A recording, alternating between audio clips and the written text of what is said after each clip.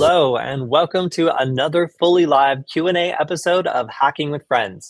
My name is Cody Kinsey. I am a security researcher at Varonis, and today we have our recurring co-host, Angelina Dubois, on to talk a little bit about aerospace hacking. Angelina, thanks for joining us today. Yeah, thank you so much for having me here, Cody. It's a pleasure to be on again.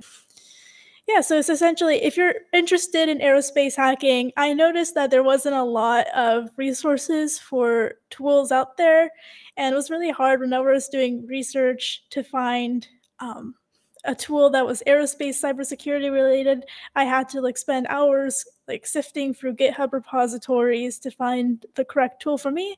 So I just wanted to make that process a little bit easier for researchers and hackers alike. So you can see here, we have a wide variety of different aerospace-related systems you can select from, and it's essentially just an open source repository of resources you can use to conduct aerospace cybersecurity research.